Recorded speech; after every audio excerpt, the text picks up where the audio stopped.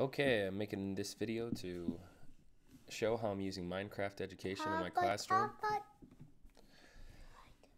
Um, thanks to Big thanks to Luke and Brad and Dan for helping me get them installed on everybody's computers.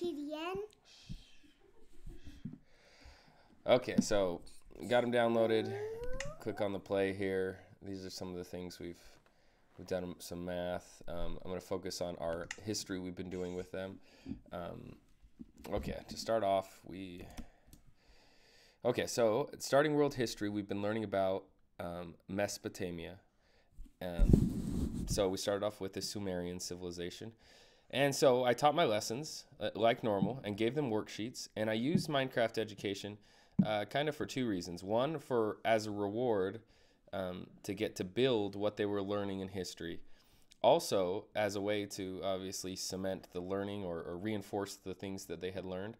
So this is our Sumerian village that we built, patterned after real Sumerian villages from above. Let's get this full screen here. Okay, so how we started was I first taught about nomadic peoples and how they would wander from place to place for food, and that's easily relatable to them. And we talked about fish camp and moose camp, and we said the ancient Sumerians were similar, that they had to go from place to place to find resources. And then we talked about one of the biggest inventions in the world, which was wheat, which allowed them to stay in one place because they could grow wheat all year round and they could store it for a long time. So now we learned these things, and they had a worksheet, and their reward is if they worked really hard, usually the last 5 or 10 minutes, they could get on Minecraft education, and that we could do our next part of our assignment in Minecraft. So the first few times was really difficult, and then eventually they were starting to work hard. They were angry when they didn't get the reward the first couple times, and but then they learned they needed to work hard, so they did. One of the first vocabulary words they learned after nomadic peoples and sedentary peoples was specialized labor. So everyone got a job. So starting off here, Misty was our herdsman. She built the wall and put these animals in it so we could have food. Because when they first got on Minecraft, everyone was, and I wouldn't even let them say play in Minecraft education. If they want to talk about it, they have to say,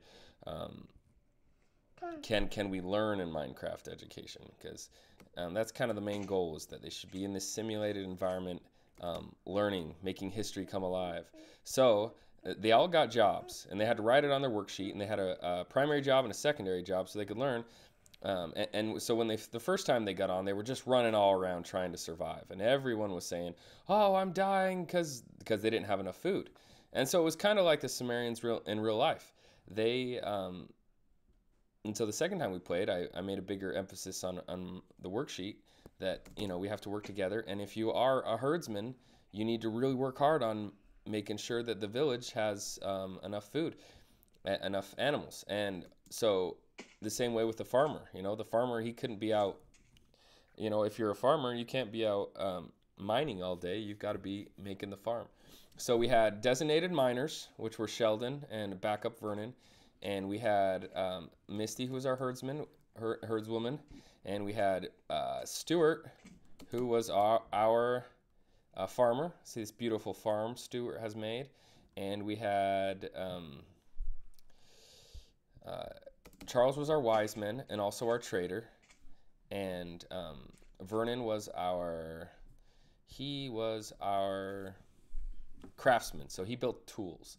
And Arthur built everybody's huts and put these signs on everyone's huts. Now, one cool thing is when teaching them about Sumerians, I taught them that I didn't teach them. I mean, this little video we watched showed Sumerians sleeping on the top of their houses because their houses were really hot during night, and so they would sleep on the balconies. And so they just, on their own, most everybody put balconies on their in our village here. So that was kind of cool. Now, then we talked about the progression of civilization. We built a wall for protection. Ethan was our warrior. They learned after the third or fourth time, they really learned that they needed to do their job, because I mean, if they got attacked at night and we didn't have a wall, that was consequences. There was consequences, and I could tell they kind of remembered specialized labor the third or fourth time I was talking about it. Because like, oh yeah, that means having jobs, like one job. And I said, yeah, because if everybody is doing everything, then sometimes we're not a strong village. And so it's important to do your job. Okay, so as civilization progressed, they built what we call here the Ziggurat, which was, we talked about city-states and about how people, after they had become powerful, a bunch of different villages got together and became this city-state. And we actually built the Ziggurat of Ur, which I taught them was a place, it was a religious temple one of the very first giant monumental architecture we have on the earth. Is the Ziggurat of Ur, and there's multiple ziggurats. And so they built this, and this was a good math cross-curricular application. I said, okay, our base level, and we had this video, or this, we had this picture right here, so they were looking at this picture, and so I said our base is going to be 64 by 64, and I didn't do it then, but a great application is if we were doing area, and is to say, what's the area of our base, and then what's the volume of our base. And then I told them to go 8 in and 5 up and build the second level. And I didn't build any of this, they built it all on their own. So they built it all, and a cool thing was, right at the end of the lesson, I said, okay, so I'm going to teach you guys what happened to the Summerians. And they were like, what happened to the Summerians? And I said, they all died. And I said, what?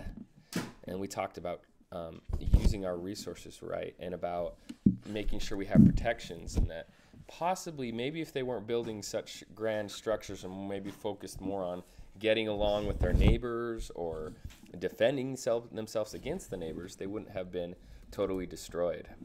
Some of the things you can do in Minecraft is the kids can put posters up like this, and every day I would give them an assignment, and the last day they had to put posters up and say something.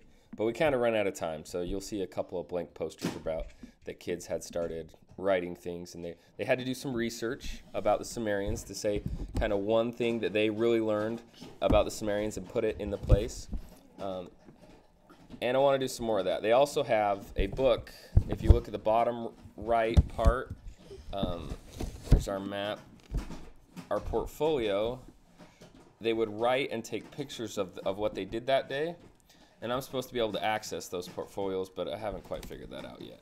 But they were doing that just to make sure they were learning. But I kind of know, I really liked it because, one, it wasn't like we did it every single day. It didn't take over the lesson.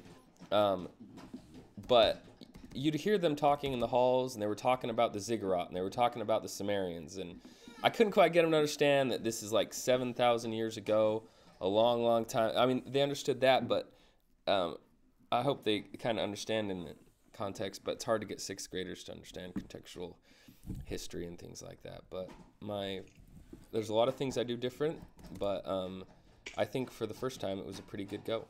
So Minecraft education, JD's classroom here in Ruby. Teacher out.